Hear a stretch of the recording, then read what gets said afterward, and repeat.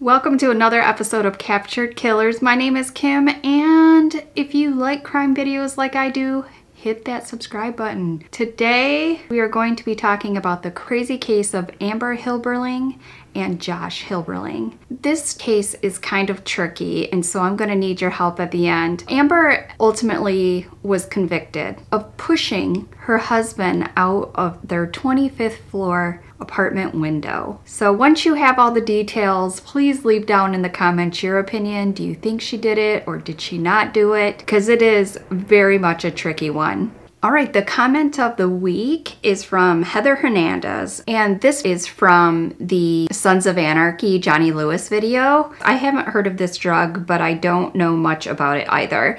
So there was this drug Smiles that everybody was confused about. Thank you, Heather, for commenting. I did put a survey up on my community tab to see which day you guys would like to see me post. I'm going to be posting 2 times a week.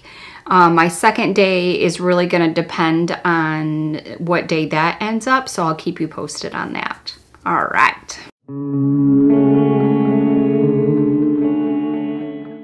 Amber Hilberling was born as Amber Michelle Fields, and she was born on October 1st, 1991 in Joplin, Missouri, to her parents Michael Fields and Rhonda Bowers. When she was 3 months old is when they decided to move to the Tulsa area, Tulsa, Oklahoma. As she grew up, she attended school. Amber was described as a very smart and athletic student.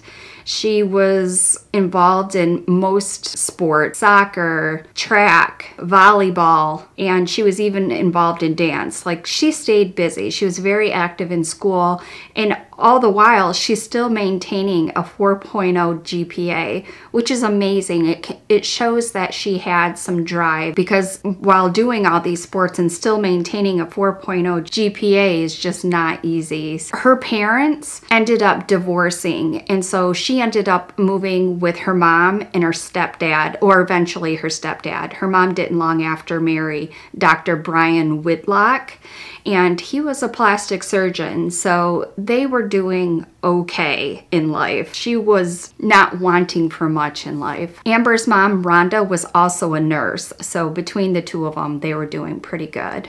Josh is eventually who she married, and that is the victim in this case. So I'll talk a little bit about Josh. Josh Blaine Hilberling.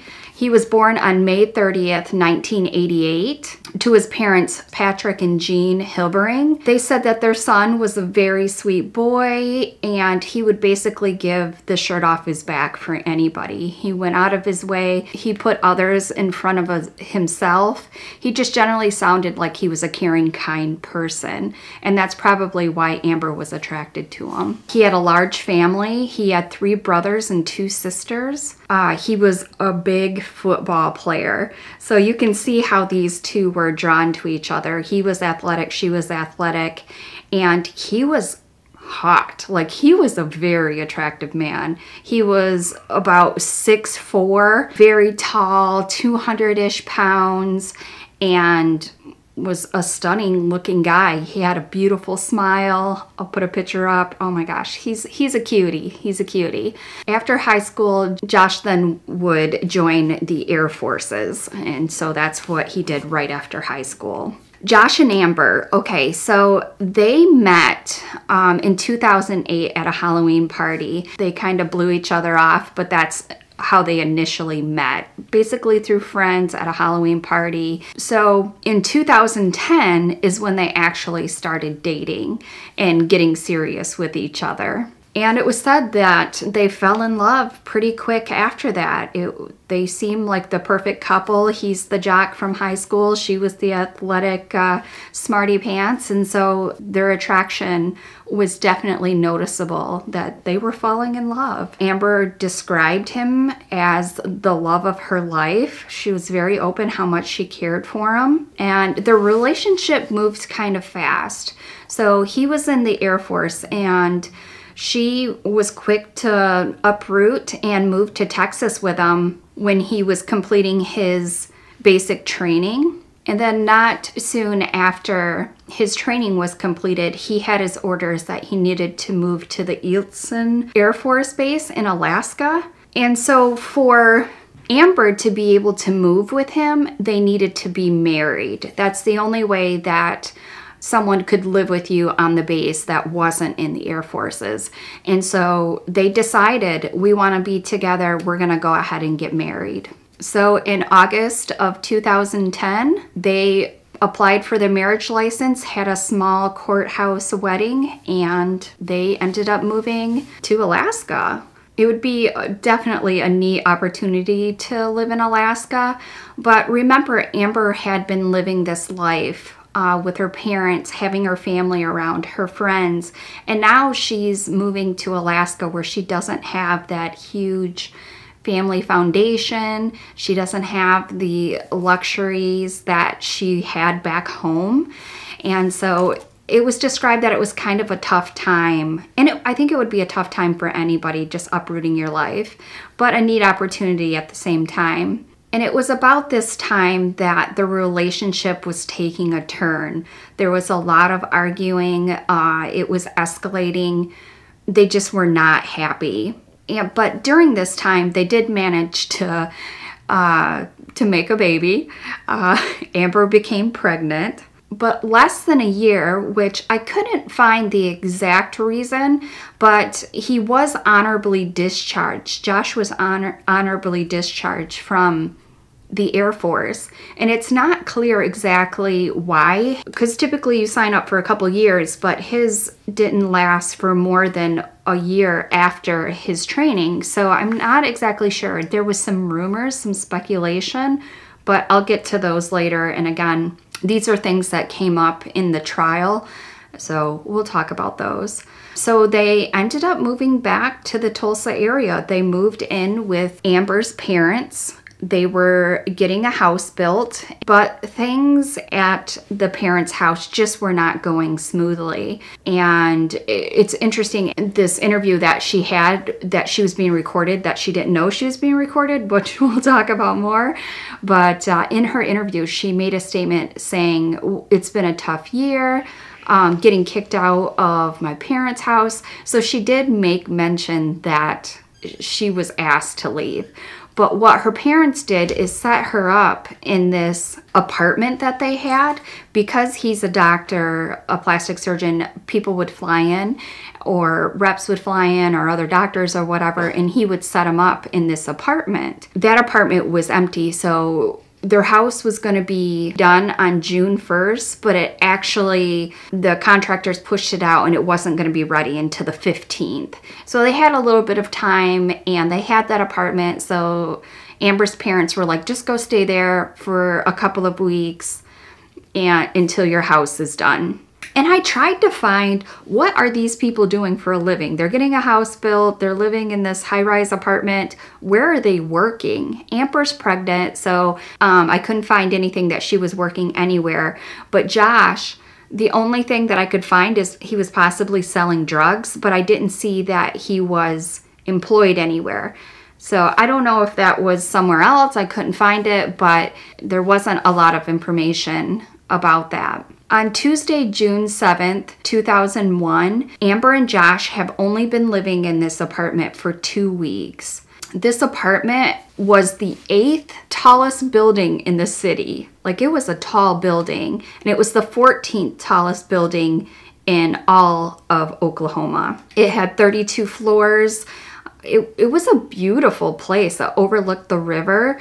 It was really, really nice. They were living pretty good. And it was only short term, you know, it was only short lived. But so at this point, they've only been there for 2 weeks. On this day, Amber and Josh had been arguing like crazy. They were not getting along. They haven't been getting along. It sounds like their relationship was a bit toxic, to say the least. And of course, Amber is now 7 months pregnant, so she's starting to show. She's probably feeling like crap, tired, all the things that come with pregnancies. And so their argument had carried over from the day before. Amber's father was getting married, and Josh and Amber were set to be part of the wedding party. And Josh apparently told Amber that he just didn't want to go. They're not getting along. It's her father. He didn't want any part of it. And this angered Amber. Josh said that he wanted to go to a concert with his friends in Tennessee. And Amber later said he only wanted to go to that concert so he could sell drugs and make money. But what had happened was they were arguing and Josh ended up throwing a laundry basket. This laundry basket, apparently a pretty heavy-duty laundry basket, broke their window, and so they needed to call maintenance to come and fix this window that got broken by a laundry basket. The window that was broken was actually located in the bedroom that led out into a balcony. So maintenance comes to look at the window. There's two gentlemen that walk in and they instantly could feel the tension in the air. You know, whenever you go over to somebody's house or go out to dinner with somebody and they're arguing, you can kind of tell that their demeanor is a little cold, a little standoffish, you know, not chipper. And so when they walked in, they could clearly tell that they were not getting along.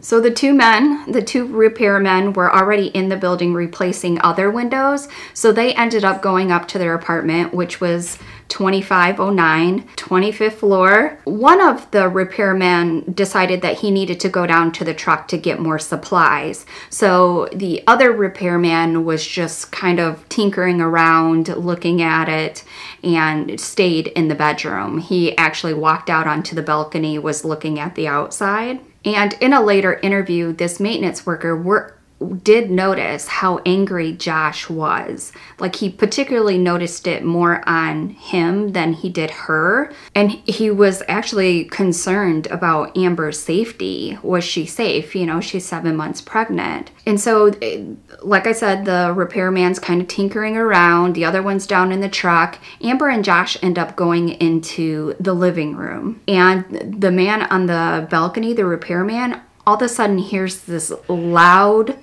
crash and glass break. His coworker that was getting things out of the car actually yells out to him and said that he saw somebody fall from the window. And so the other maintenance man goes out to the living room and he's expecting to see Amber hurt by Josh because he already had it in his mind that he feels like she's in danger. And he was thinking that Josh had hurt her and then jumped out the window committing suicide. He saw that Amber was fine and she was just hysterical. She was screaming and he sees this broken glass.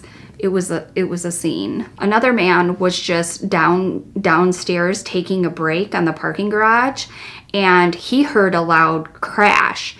And he looked up towards the apartment building and he'd just seen something falling fast. And it took him a minute to actually realize what he was seeing. But what he was seeing was a man falling out of the building. And the man was like facing straight down, like his face head down. And he was really confused about that because the apartment windows didn't open. The only way that you could the only ones that did open are like to go out to the balcony, but the other windows you couldn't open. So the man that saw this was just completely confused on what was happening. And he saw a woman just up in the window where he had fallen from, just screaming and crying and carrying on. She was just beside herself. Josh ended up landing on a concrete roof of the 8th floor parking garage. So his fall was 17 stories down to this 8th floor parking structure's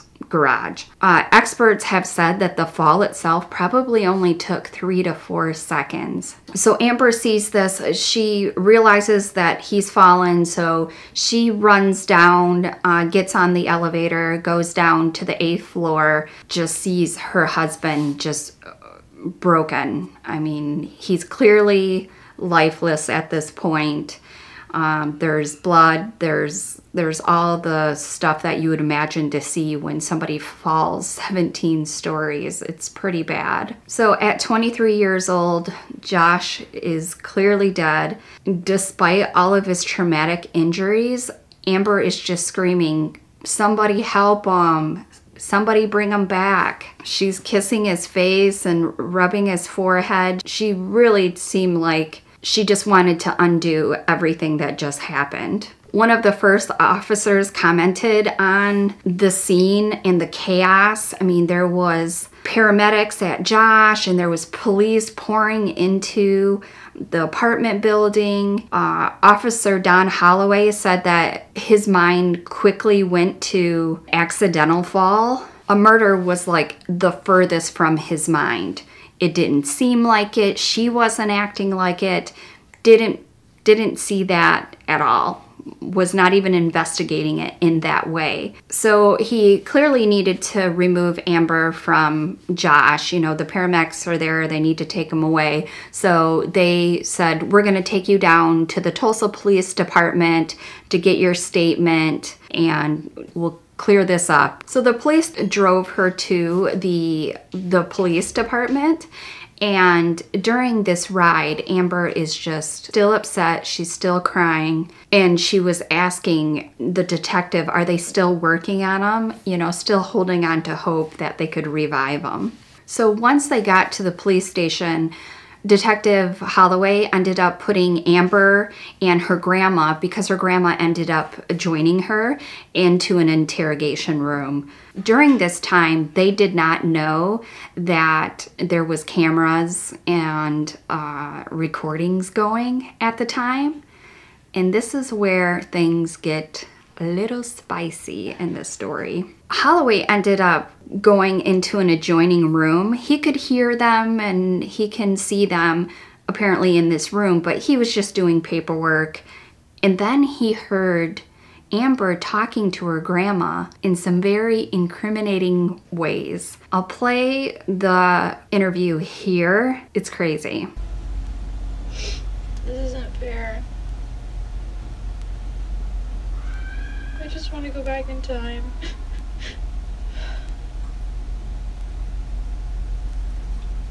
I lost the person I loved.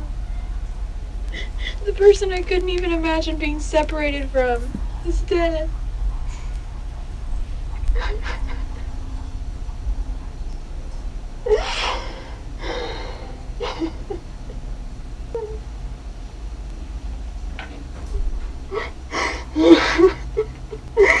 Oh, Josh. Josh.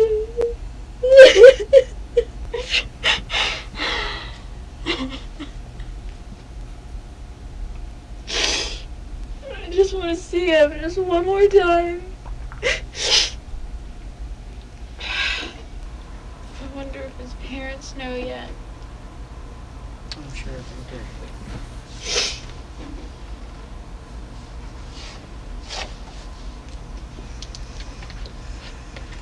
They were right.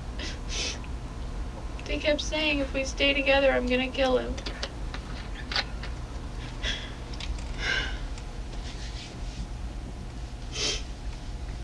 So How did this happen? How did this happen? Why did he have to fall out the window? Fall out a window? Why did Mom put us in that apartment? Why are we there? Why were we there? Why didn't I just leave? He was leaving. I kept just saying, and when he leaves, I'll go to my grandma's.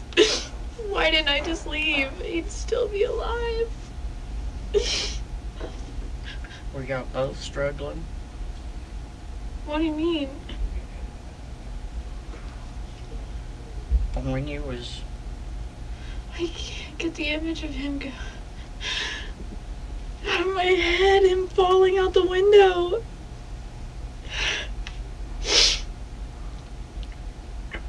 I'm just trying to tell myself this isn't real and this is all gonna be over soon.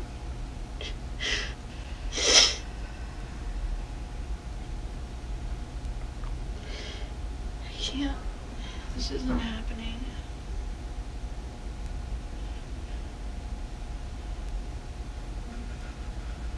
Josh is dead.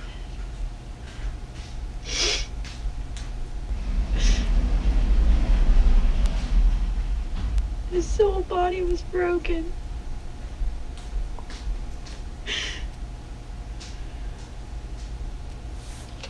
And I just held him and kissed his cheeks and screamed for him to wake up. This is gonna turn into a nightmare. You just have to pray. We'll get through it. I don't deserve to pray. Who am I praying to, Josh? Josh hates me. I'm not even gonna be able to meet him in heaven anymore because he just hates me. I killed him.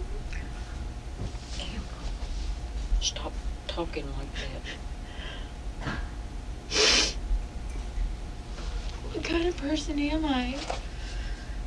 You're a loving person that has been abused by Josh just as well. No, I'm a horrible person who could do that. Who could do that? Push my husband and make him fall out the window. I wish I could just go back and know that if I pushed him, it was going to happen. Amber, quit saying you pushed him out the window.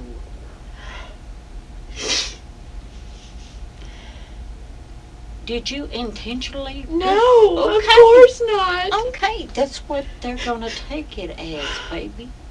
That's why I said everything that you say, they're gonna in a different matter, because they're gonna say, okay, Amber, I just don't understand this whole... legal system. No, not that. I don't understand the whole pattern of events of the last year.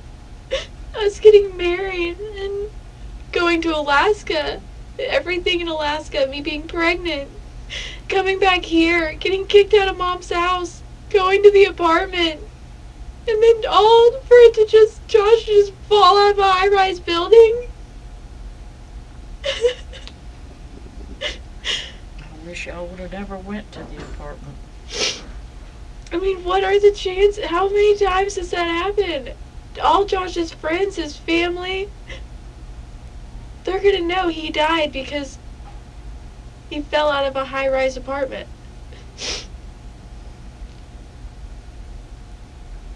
And I just keep watching him fall. Over and over and over again in my head. Watching him flail and think that he, my last thought was, please catch yourself. And I just want to know what was going through his head. If he knew he was going to die. If he said a prayer, or if he cursed my name, or if he just thought that he could catch himself too. And then just watching him hit the ground. Is there no balcony there from the living room? No. For the rest of my life, everyone's gonna think I'm a murderer. My family. My whole family. Amber, we don't think that, baby.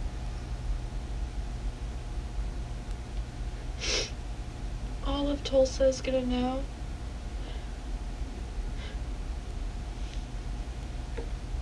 I want to be the one that's dead. I want to be dead, and I want Josh to be here. What's little Levi gonna do? They could save him. So not only does he have to lose his daddy, he's got to lose his mama too. I just have to... just want to go back. Please, I just want to go back and just not push him, just catch him, something.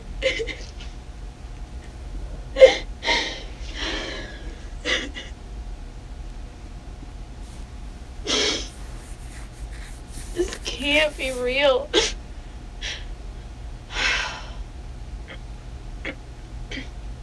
I mean, I still have my whole life ahead of me. And I was supposed to spend it with Josh. And now I'm gonna go to prison. And Josh is dead. My baby's gonna get taken away from me. What caught Detective Holloway's ear was her saying, Josh is dead. I can't get it out of my head. Every time I close my eyes, I'm going to see it for the rest of my life. I just want to know what was going through his head. You know, she was wondering what he was feeling. This is going to turn into a nightmare. I killed him. Not good. And then, you know, her phrases, it isn't fair, I'm a horrible person. She just kept on saying, who could do that? Who could do that? Push my husband and make him fall out the window? And then Amber's grandma, of course, saying, Amber, quit talking about you pushing him out of the window. Did you do it intentionally? Amber responds, no, of course not. I'm going to go to jail. Like, she knew. She had a guilty conscience. You can tell that this is a woman who's going through it. I think her words were her taking responsibility. Okay, I'm not going to get to my thoughts yet. I'm going to hold them in. I'm going to try to hold them in. So you could tell that there was genuine emotion there.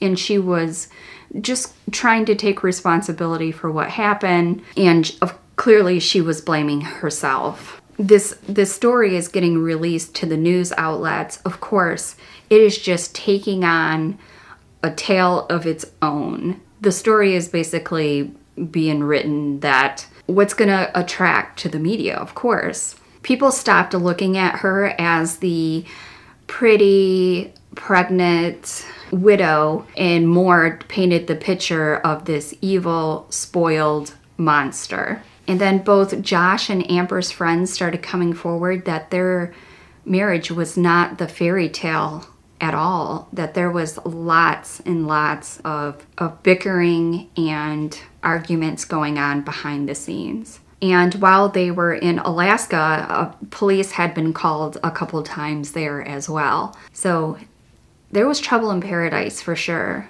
Apparently, one of the police reports said that Amber was eating a plate of food and Josh came up and kicked the plate of food and the food went on her face and the plate, you know, of course broke. But that was one of the complaints that Amber put against Josh. They were being toxic to each other, it sounds like. Nobody's innocent here in that regards. And then he also was getting in her face, and then she has breast implants, and he apparently grabbed her nipple and was squeezing it as hard as he could. She says that he was attempting to pop her breast implant. He left bruises and burst blood vessels on her chest. Police photographed the injuries, so these were definitely documented injuries. Ooh, that sounds bad. And then, so this incident happened of this police report and the boob and the plate and all that. Well, only 5 months later, he was honorably discharged from the Air Force. Reports have said that it was due to his drug abuse and also evidence that he was selling them. So if that was the case, it would be a dishonorable discharge though, wouldn't it? I don't know. I don't know how that works. I don't know much about the military, but I know if you are doing something breaking the law, that they dishonorably discharged you, but maybe they worked out something where he was honorably discharged. 1 month before Josh's fall, there was a police report on Amber, actually a restraining order, because she hit him over the head with a lamp and he had to get stitches, he had to get staples. Like, that's some crazy stuff. Like, that's serious. So yeah, he kicked a plate. You know what? It's not tit for tat. I'm not even going to compare them. They were both toxic for each other, but hitting him over the head with a lamp is pretty serious. And of course, like I said, he had to get staples and stitches. So, I mean, that injury could have been fatal as well. And clearly, nothing was learned from it. Josh's father reported that several times that Josh had called him just in tears. He didn't know what to do. He wanted out. And apparently one time he had told his father that Amber had pushed Josh down some stairs. The evidence is piling up, and it's not looking good for Amber. But of course, Amber's parents had something to say about their relationship as well. So Josh got hit over the head with the lamp. He puts a restraining order on. The cops come to the house. Amber's mother's there to witness it. And apparently Josh and Amber are just laughing about it. They weren't taking it serious. Josh was no longer concerned about it. They must have made up, and it was no big deal. They just kind of moved on with their life. So a lot of people were worried about both Amber and Josh, but it sounds like there was a lot of Josh's family and friends that really were concerned. Amber, in her interview, said that they always said I was going to kill him if he stayed with me. And so there was definitely a lot of things stacking up against Amber and her very violent temper that she had. So in Amber's defense, the day of the incident, Amber describes it this way. And Amber has stuck to this same story throughout. She hasn't teeter-tottered, gone back and forth. She has gone with the same story. She recalls the repairman arriving to the apartment, her and Josh moving onto the living room, continuing their argument. Amber describes it that they were having just this yelling match at each other. They were about 5 or 6 feet away from each other, but then Josh moved in to her and reached to grab her shoulders to shake her. And Amber, in this defense of her pregnancy, her unborn son, that she's going to push him off of her. And when she pushed him, he fell backwards and fell out the window. So the neighbors chimed in as well. They had some evidence in this case.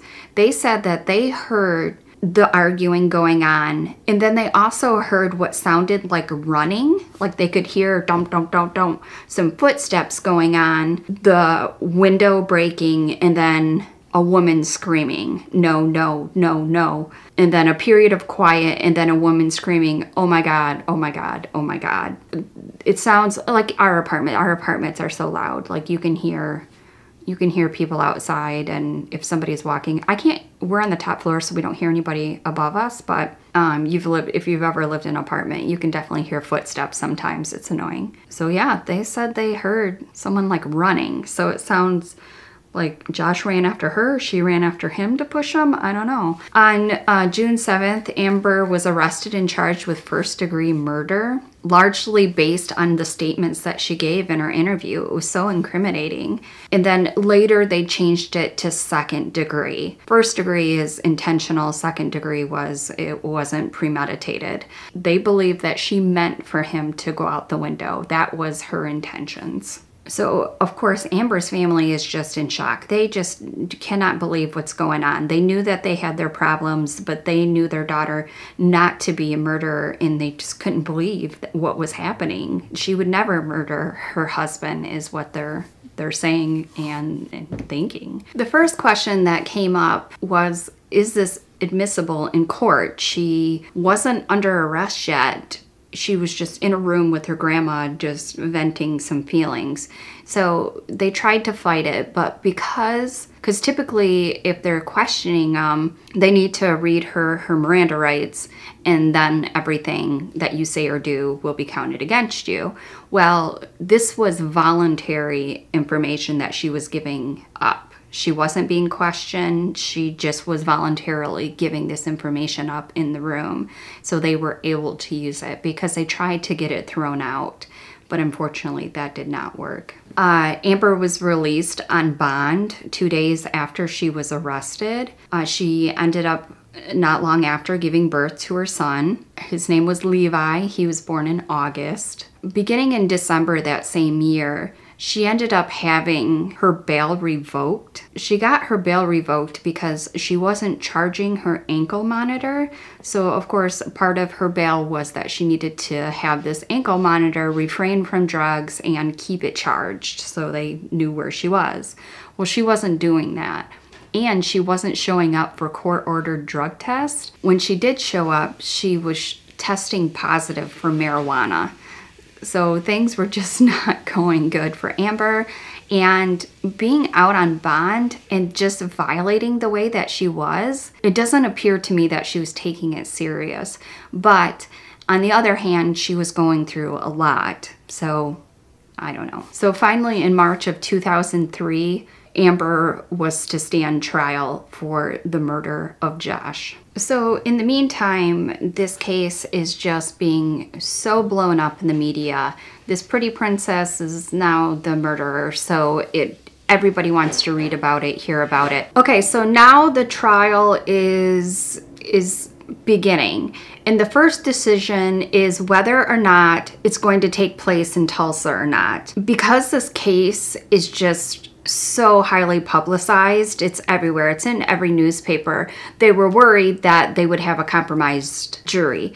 And so they wanted to make sure that she got a fair trial, but the judge, by the name of Kurt Glasso, decided that it is going to take place in Tulsa. They're going to go on as business as usual. And then the judge also ordered that she could not bring in any evidence of Josh's drug selling, that has nothing to do with the window incident, that they need to leave that out, which I found was interesting. He just said it wasn't relevant, so that was left out. The witness statements really weighed heavy in this trial. They argued that because Amber was only 5'5" and she was 7 months pregnant, that she couldn't push Josh, because mind you, Josh is 6'4". He's a tall guy. He's over 200 pounds. He played football. He just got out of boot camp. He's a strong guy. And her only being 5'5" and 7 months pregnant, that there's just no way that she would be able to do that. But also Amber did play sports, mind you. She played soccer, she ran track, she did dance, so she was in shape as well. So the prosecution painted this story that Josh was messing around with the TV in the living room when Amber got a running start and then pushed him so hard that he fell out the window. So the witnesses that I mentioned earlier, they actually seen Josh fall face first out the window, or at least not out the window, but they seen him going face first once he left the window. So prosecutors said that he must have been pushed from the side or behind to fall that way, that he wasn't pushed backwards and fell out. So they theorized that once Amber learned how fragile the windows were from the basket, the laundry basket incident, that she premeditated this, that she thought in her head, oh, those windows are really thin. And so when she saw Josh in front of it is when she was like, this is my opportunity, and went and pushed him. That's the prosecutor's theory. But Amber continued down the same route. She stuck to the same story, that it was self-defense. She stated that Josh always has had a temper, that this isn't new. She said that she went into attack as far as his character, that he spent a lot of time doing drugs and going out to the bar, partying, going to strip clubs. She really was painting him in a bad light, which could be true. I don't know. It was her defense, though. During the trial, they showed pictures of Amber with bruises that Josh had given her. They had taken those pictures of her breast when he did that, so they had those. They had some evidence that Amber was getting abused by Josh. The defense also argued that how did these witnesses witness him going head first out the window or after he left the window, because it literally was only 3 to 4 seconds before he hit the ground. He was going about 75 miles per hour in the air. So they're wondering, did they really see it? Because sometimes your brain just paints in the lines if you don't have a full picture. And so the part of the defense is, did they really see it? The day that this incident took place, Josh had already packed his bags, and it appeared that he was prepared to leave. Amber stated that he had his bags packed already for Tennessee, the decision that had sparked their argument, because he wanted to go to the concert with his friends in Tennessee while Amber's dad's getting married and they were supposed to be part of the wedding party. But Amber saying he was already packed for his trip to Tennessee and he was leaving But Josh's father said that he had called him that day shortly before his death and told him that he was planning to leave Amber. Josh's dad said that Josh was getting frustrated because he couldn't stop Amber from using drugs, even though she was pregnant with little Levi. And Josh also stated that he planned on leaving her, divorcing her, and getting full custody of their son. So that's all very interesting. Josh asked his dad if he would come and get him, but Josh's dad was at work, so he wasn't able to. And so Josh found a ride with another friend, and he was just waiting on this other friend to come and pick him up. So Josh was going to be out of the picture, hopefully getting a divorce, but no, this happened. The prosecutor brought up also as well that the repairman, the maintenance man, said that he heard Amber say just after the fall, quote, "My husband fell out the window. I pushed him.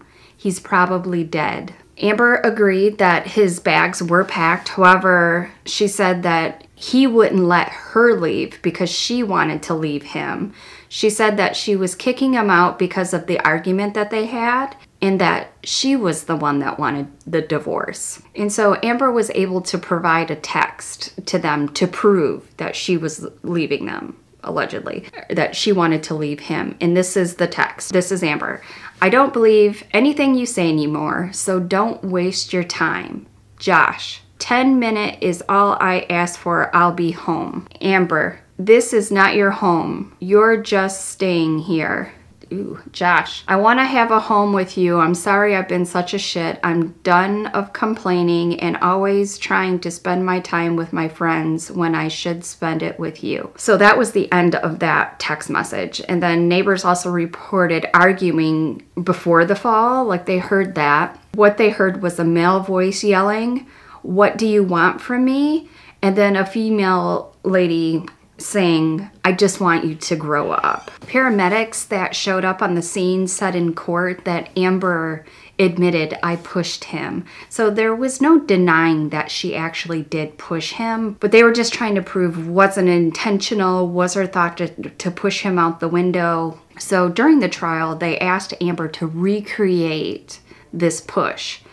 So now she's not pregnant. Of course, they gave this disclaimer to the jury that, of course, she's going to have less strength right now. And so she pushed one of the detectives in the courtroom, and it hardly moved him, let alone pushing him hard enough to fall back, lose his balance, and then fall out of a window. They argued, the prosecution argued that that's because she had a running head start. That was the running sound that the neighbors heard below. And so 3 hours after the jury was sent out to deliberate, they came back with a verdict. Amber was found guilty of second-degree murder of her husband, Josh Hilberling. The jury recommended 25 years. The prosecution was completely satisfied with the 25-year sentence. Amber broke down in the courtroom, stating that she's never going to see her son grow up. Very, very sad. And what's more sad about this is Amber, in the beginning, was offered a 5-year deal to manslaughter, and I believe that is super fair. Manslaughter, even though, you know, it could have been an accident, it still happened, and it was still your fault. So she didn't want to do that, though. She felt like she's just going to leave it in the jury's hand. I really think she thought she was going to get off, but instead she refused that 5-year deal. She could have been out in like 3 years possibly, and she got 25 years. I honestly think, and total respect to her family and everything, I just kind of think she's a brat. And I'm not saying Josh was an angel. It sounds like it was toxic meeting toxic. We know that she was dangerous because she did cause an injury that needed both staples and stitches. So that only tells you that there was nothing learned from that. They stayed together and then laughed about it. So anyways, so there's more to this story though. It does not end there. And so Amber's family was very vocal. They did not agree with the sentencing at all. Particularly her mother, Rhonda, was really advocating. They said we're a high-profile family and that's why she was targeted. That this was all media as to why she was convicted, not because she was actually guilty. She said that they wrote their own narrative. The rich bitch kills the military hero. I could see that. And that there had been more evidence that was not presented in the trial that may have given Amber a chance. I don't know what that evidence is. She referred to it as a modern day Tulsa witch trial. That's kind of extreme. In February 2016, Dr. Phil came to the correctional facility, Mabel Bassett. It was in McLeod, Oklahoma. He actually went there to interview her. He was able to ask her some questions about how she felt about it and did she think she had a good chance in court. She said that Josh started getting high again. I don't know if that's marijuana or something stronger, but right before he went to boot camp, when he went to Texas, and then he was having withdrawal from it. But despite those claims, Josh's autopsy came back and it was clean. He had been kicked out of the Air Force, and Amber said that he was not in any rush to find a real job. So I guess my assumption was right, that I couldn't find any evidence that he was working, and it sounds like he wasn't working. But I don't think she was working either. She said that he wanted to continue selling pills, and that is why he wanted to go to that concert in Tennessee rather than attend Amber's father's wedding with her. So I could see why she would be mad, but everything escalated that afternoon, she said, and when he grabbed her, she called him a coward before pushing him off of her. And that was the last words that he heard before he fell to his death. Ooh, that's bad. Amber said, I wish, this is a quote from Amber, I wish I could go back and know if I pushed him, it was gonna happen. And then Dr. Phil said that he generally does see remorse in Amber. And I do think that Amber does feel extremely guilty. She's not a cold-blooded killer. She did not plan to kill Josh, in my opinion. I feel that this was an emotional time, a very toxic relationship, and they were feeding off of each other. But I don't think she sat back and thought, oh, that window's thin, I'm going to push him out of it. I really just don't think that was her intentions. If you're anything like me, you're wondering, how the heck does this man fall out of a window? This is not a broken window. This isn't a window that opens up. This is a window that's closed, sealed around the edges, glass pane. How does he fall out of it? And there's a huge ledge right there. And so that was the question on everybody's mind. So what they ended up doing is hiring a window expert to check out these windows. And their findings were just incredible. So this building is an older building. It was 1966, I believe it was built. I'll put the year up here if I'm wrong, if I'm not remembering that correctly. But so the building was 46 years old. So a gentleman by Mark Mouchelon, he's a Chicago window inspector, and he inspects the windows on high-rises. And he was the expert witness during the trial for the defense. He wrote a full report of his findings, and it was incredible what he found out.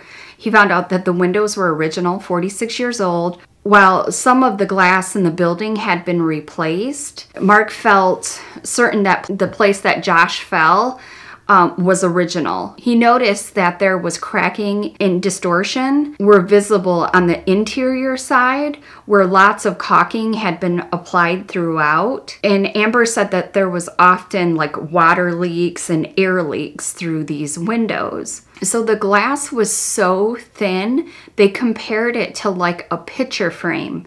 It was that thin. It wasn't tempered. It wasn't laminated in any way. Mark Guy, this expert, said that he finds it very unlikely that Josh wouldn't have fell through it, being how thin it was. So it was no surprise because this glass was so thin. And it's 27th floor.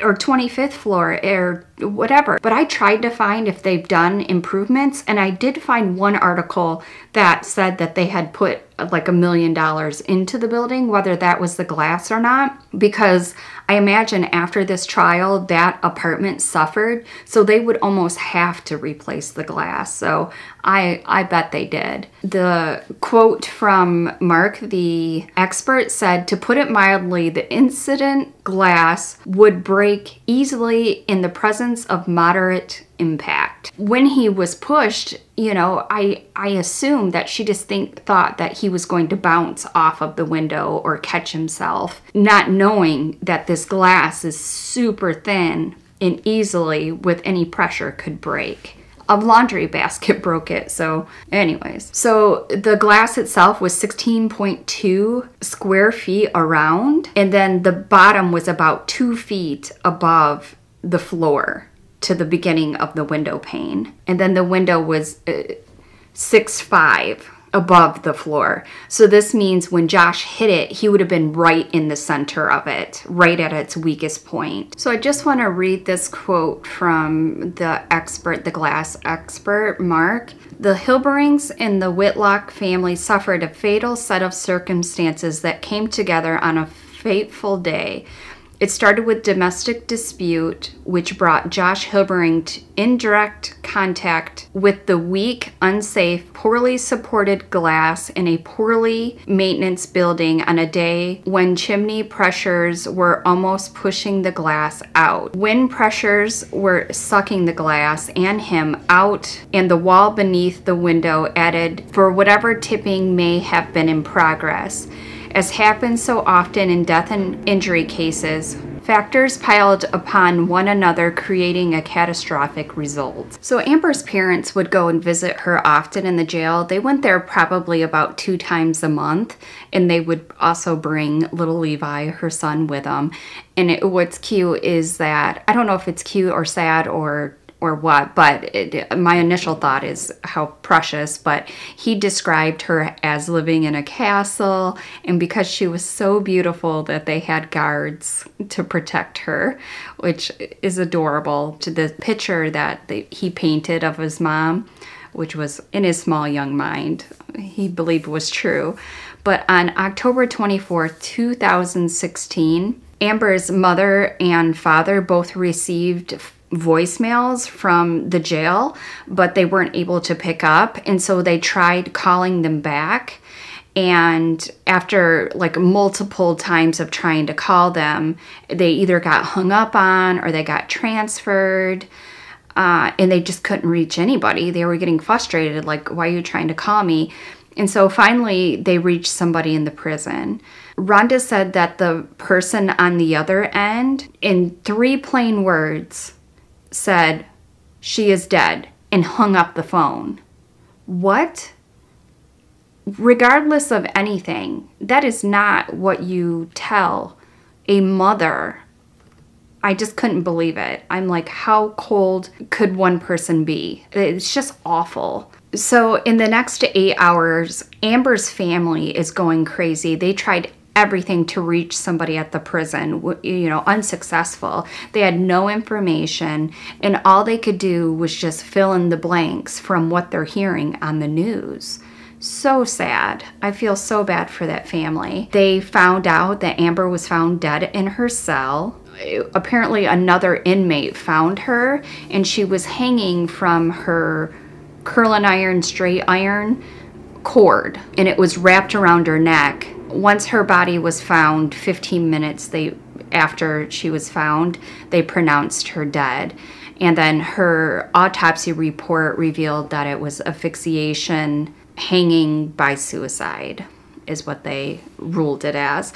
People from the prison and guards were reaching out to Amber's family, stating that they should really do an investigation, that they don't believe that it was suicide. And Amber's family strongly believed that it wasn't suicide. She was looking forward to the days that she was getting out, that she didn't portray any of the suicidal tendencies that you would usually see, like feeling lost. So her family was completely confused when they initially heard, but then when they had guards and other people in the jail telling them that they need to do an investigation is when they were totally sold that they didn't believe it was suicide at all. So the questions started arising regarding the prison and this really a suicide. This is definitely a questionable death. There was cameras everywhere in the prison, but apparently the camera that was the one that they needed to capture this on camera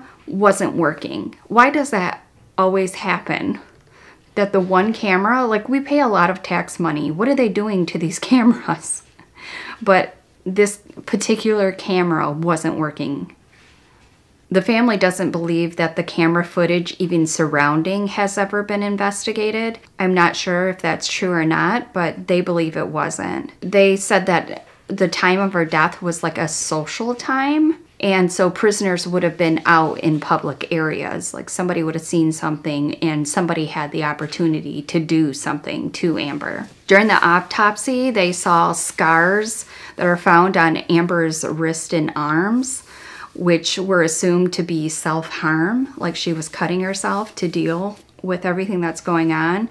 She had scratch marks on the left side of her neck, abrasions on her right side, and a red and purple bruise on the right side of her jaw, all which her family believed to be self-defense wounds.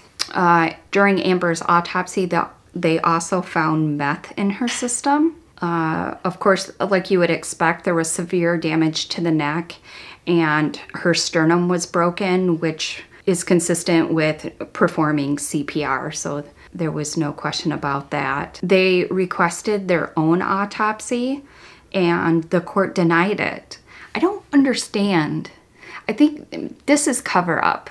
If they're denying them, this costs them no money. All they have to do is release the body to her so they could do their own autopsy, and they said no. Is that even legal?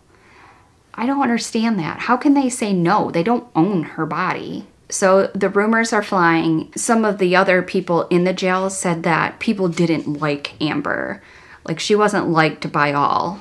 I could see that. You know, here's this pretty young rich girl who potentially killed her husband. You know, there's probably some jealousy going on, and they didn't like all the media attention she was getting on top of it all. And I guess she was receiving special privileges. I don't know if that's true or not. People claim that the guards were mentally torturing her with Josh's death, like joking around about it, that they have to close all the windows. Someone even said that they witnessed her forced to wear a dog muzzle while out in the yard. God, that sounds awful. In September of 2018, this was 2 years after her death, a cryptic message was shared in loving memory of Amber Hilberling, and this was a Facebook page, and it says, it's unknown who exactly it originated from, but it was in quotes, Oklahoma Department of Corrections and Mabel Bassett Correctional Center are responsible for covering up the murder of Amber Hilberling and making it look like a suicide. Amber Hilberling was murdered by an inmate named Patricia Rucker. T. Rucker. 2 hours before Amber was found, there was a cellmate by the name of Rucker who was doing a life sentence, told Amber just to go kill herself. Rucker was housed in a separate block as Amber and technically not allowed to come into Amber's pod, but the guards let it happen anyways. It was often that this rule was broken. And so Rucker was in prison for strangling her girlfriend over 20 years ago. So she was bad news, and she was in there for strangling. So I don't know. Amber's body was found hanging from the cord from a hair straightener. Her body wasn't removed from her cell for hours. She was left there so long that the prison's Internal Affairs Department got there before the medical examiner. I think this is common, but I could be wrong. There were claw marks on Amber's neck where she was trying to fight off the attacker and remove the cord. But I think that there is that self-defense mechanism that comes into place where you try to save yourself, even in a suicide. So why they find this so hard to believe is because Amber had already scheduled these news appearances and interviews. She had one the next day. Like, she was actively arranging things. It wasn't like she was suicidal and just decided last minute. But of course you include drugs into that. You add somebody egging you on to just go kill yourself. She's feeling down. It was Halloween. She wasn't able to see her son. So, I mean, there's a lot. Both ways. I could be sold on both ways. It's really just hard to say. Amber was working with Dr. Phil in an interview coming up. The local news station, KJRH. You know, like I said, she had things coming up. What Amber's mom is stating, or this unidentified person is saying, is that they're trying to cover it up. They don't want anybody to know that an inmate got killed by another inmate. And they did nothing about it to prevent it. She wasn't supposed to be there. I mean, there's just a lot of things that could have helped prevent this from happening. And then the camera being out, was she even being watched? Like, what's that all about? Just 24 hours before Amber had died, she wrote a letter to a local news station that were reaching out to her requesting an interview.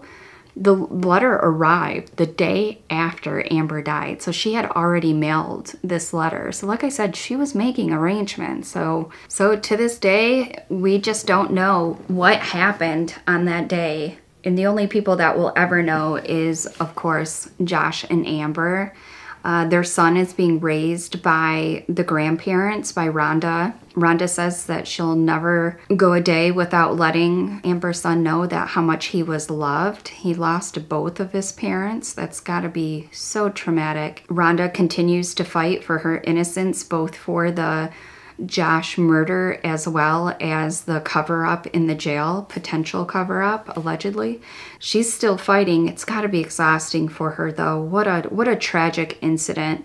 But in my honest opinion, I just really think that Amber's thought was not, I'm going to murder my husband. I think that they both were very immature. She was only 19 years old. They had a toxic, violent relationship. You add some hormones on top of that, some thin glass, and it was just a recipe for disaster. Do I think that her past of hitting him over the head with the lamp and causing the stitches and the staples did not prove that there was definitely some violence from both of them? Because Josh had left bruises on her as well. But it just shows that the lack of respect that they had for each other, it was inevitable. It was going to add this to the way that it did end. Or they could have separated. It sounded like he was 2 steps from the door of leaving anyways, or she was going to leave him. I don't know, but I just don't think that she deserved the 25 years that she got. But of course, I felt like she did deserve something. And the fact that she wasn't taking it serious by not charging her ankle bracelet and failing drug tests, and I think she really did have a chemical dependency of some sort. And it's, you know, evident before she went into jail, and then even after she's in jail, they were able to prove that she has meth in her system. I don't know. This is a tough one. I don't think she deserved the 25 years, but I do feel that she was guilty of domestic violence by pushing him, which inevitably caused his death. If you take a couple drinks and you go and hit somebody and kill them, you're going to get murder. You're responsible for your actions. If you are not intoxicated and you go and you hit somebody and you murder them, then it's a car accident. So domestic violence is domestic violence. But I'm curious to what you guys think about this case. Do you think that Amber deserved the 25 years that she got? Do you think this was a jail cover-up, or did she actually commit suicide? And anything else that you want to leave down in the comments. I really appreciate it, you guys. Have a great day. I'll hear you in my next one. I'll see you in my next one. Bye.